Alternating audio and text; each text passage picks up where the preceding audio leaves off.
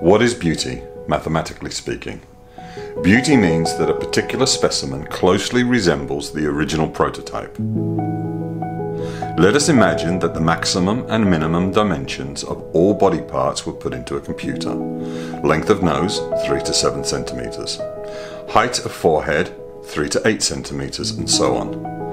Ugliness is the poetic capriciousness of coincidence. Beauty is the unpoetic average. Beauty, more than ugliness, reveals the non-individuality, the impersonality of a face.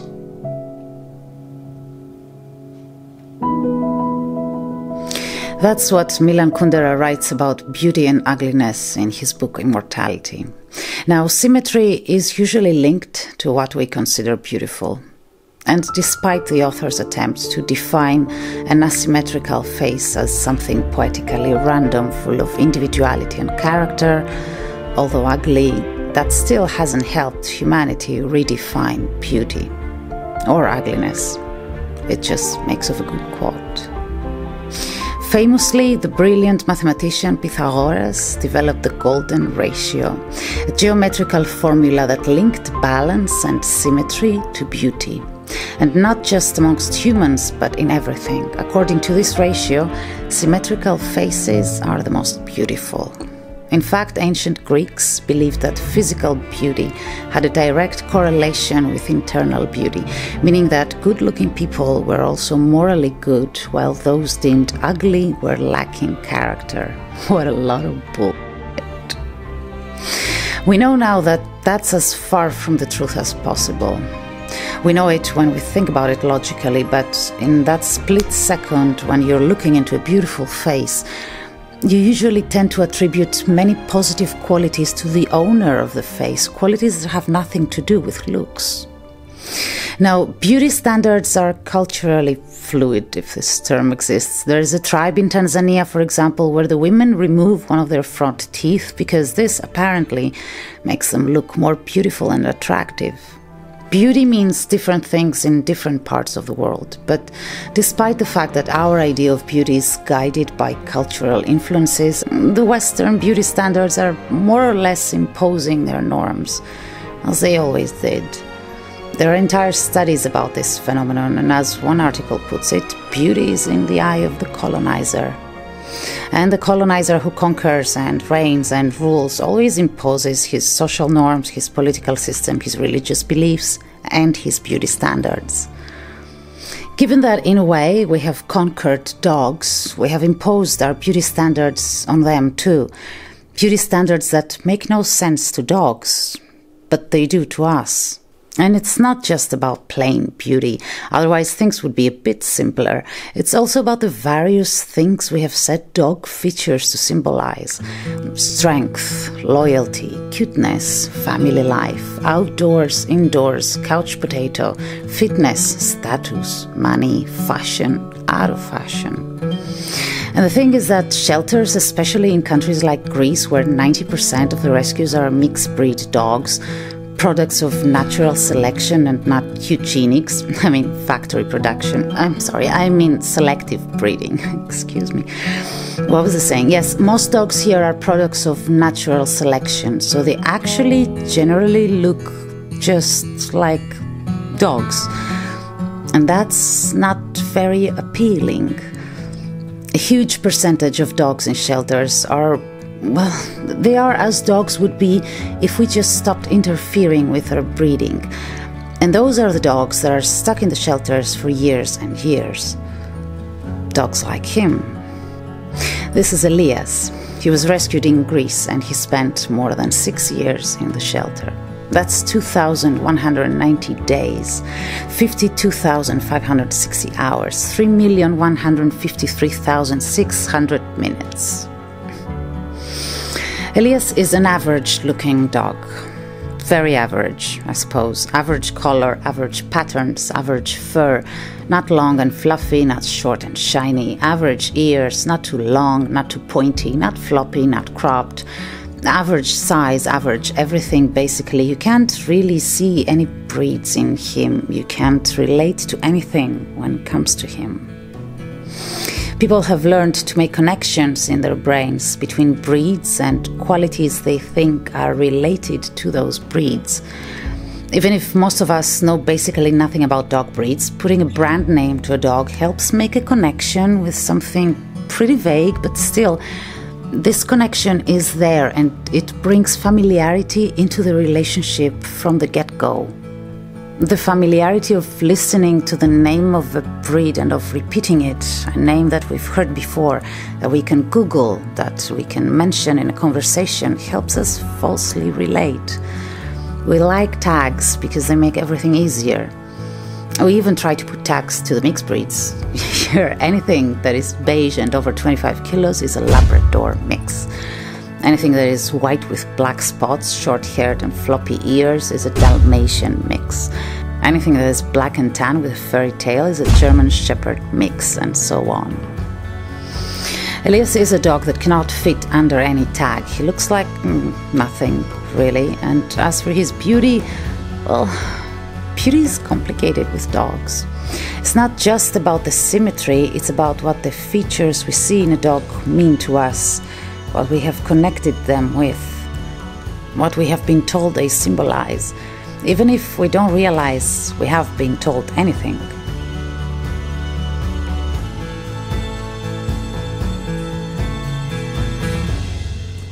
I was talking to a friend of a friend about a month ago. At some point I told her that, I complained that most beautiful dogs in shelters always get adopted first. She said, yes, I imagine that's true, but I understand it. If I were to adopt, I would adopt a beautiful dog. But you see, what is considered beautiful in a dog has to do with norms and standards that have been more or less imposed. Not forcibly, of course, but culturally. And business-wise, it's the same with humans. A woman with a missing front tooth would not be considered pretty here, but she would be in that part in Tanzania. The stereotypes are there in our brains, so are the culturally imposed norms about what is beautiful and what isn't. So even when we think we are free to decide which dog to adopt based on what we like, this freedom is not much of a freedom, really. And to be honest, we still haven't shaken off that belief that dates back to ancient Greece about how external beauty is linked to internal beauty. We might not consciously believe that this is the case, but subconsciously, while scrolling through photos of dogs available for adoption, our brains fail to imagine how a cute, fluffy white dog can be aggressive and mean, or how a huge, fierce-looking sheepdog with cropped ears and a cropped tail would be mellow and submissive.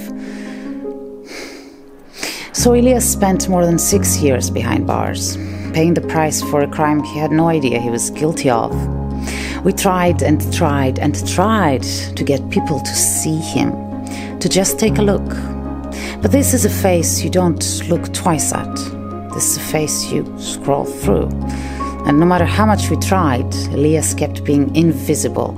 And while the dogs around him would get adopted over the years, he would remain stuck there in that shelter year after year after year after year. That was frustrating. For me, it was the most frustrating thing of all, not just because of the unfairness of it, but because Elias was the most needy dog I knew. The most needy for attention, the most needy for some kind of human interaction, for some new experience, for something different. He would jump at you once you let him loose and run around and jump again and go here and there and roll over and would not stand still for 1 second. It's as if he was trying in that 1 hour of quality time he was given to do everything, because you can't satisfy years of thirst with a drop of water. And he had been so thirsty that nothing would satisfy him. Nothing would get him tired enough so that he would lay down for just 1 second, even stand still.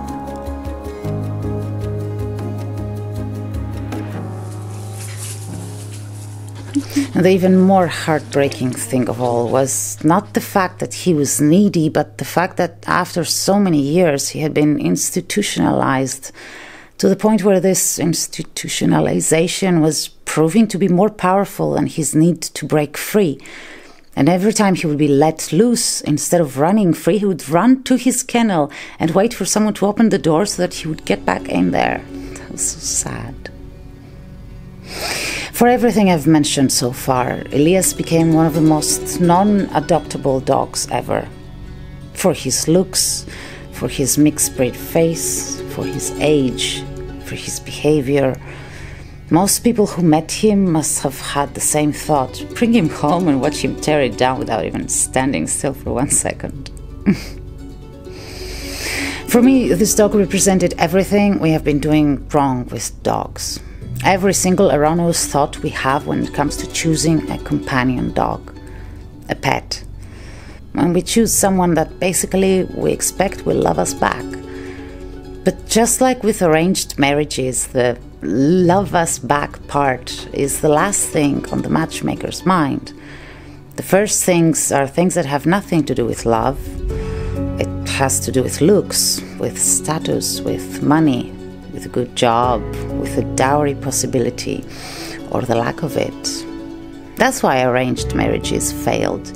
And when we started finding our partners on our own, we started focusing on love.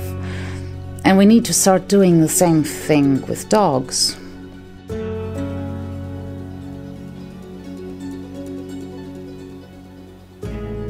A few of these thoughts, which I know might sound a bit annoying to some, I did express them in another video about Elias a year ago.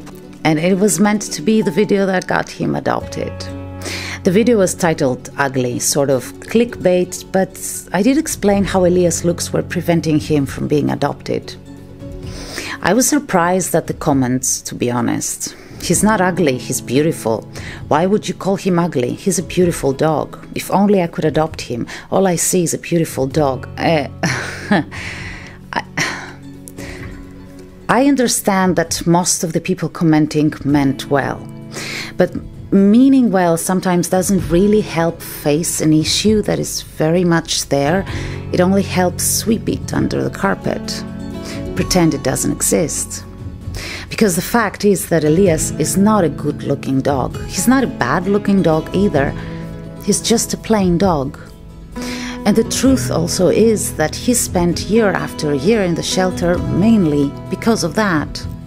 Calling him ugly or average or plain in a video addressing the issue of non-adoptable mixed-breed plain-looking dogs was not meant to be divisive.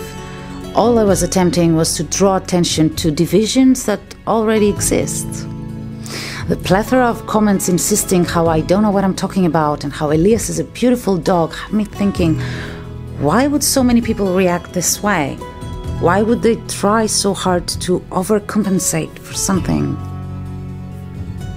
And I think I realized that this reaction was mainly because the issue of the appearance of someone we love is an issue we want to shake off completely, but we're not able to yet. And that frustration manifests in comments like, you don't know what you're talking about, he's a fine-looking dog. Because we have no other way of handling it.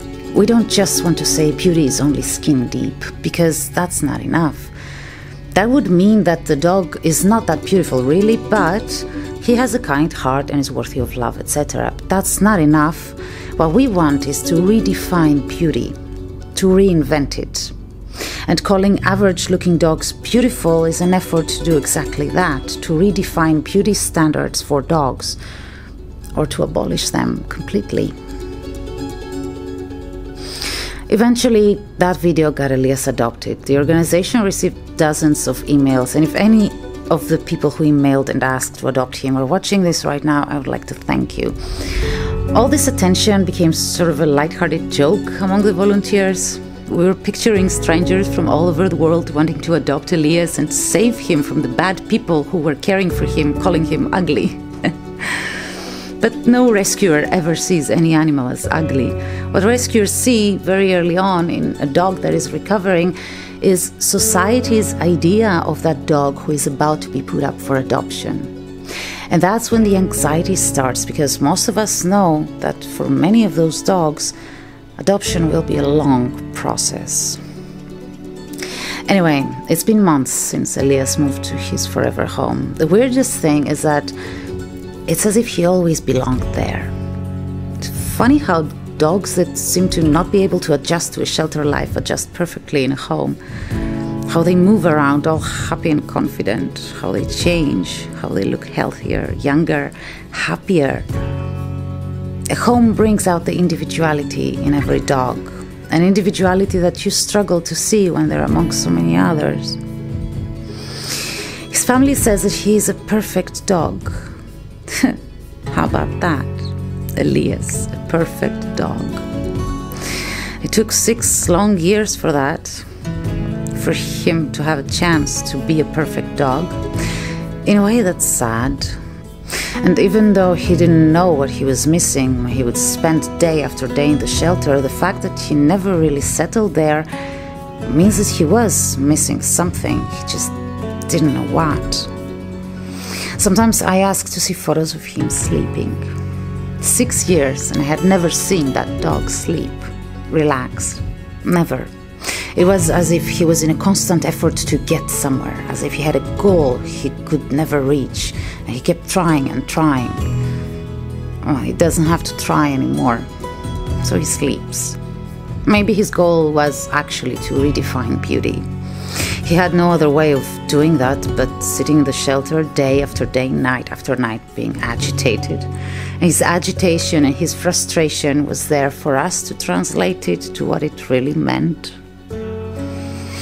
You know, his family says that he is the best dog anyone could ever hope for. When I visited them a few months ago, his mom mentioned something I could not quite interpret back then, but I can now. She said that Elias is the most beautiful dog in the world because he teaches them every single day about love, about devotion, and about gratitude. There you go. What I've been trying to say for the last 20 minutes or so, she said it in one sentence. Beauty is not in the color of the fur or the length of the ears or in pedigree credentials and breed standards. Beauty is love. So there you go, beauty redefined. I guess Elias managed to get his message through after all. Good things come to those who wait. So does love, I suppose. And in fact, so does beauty.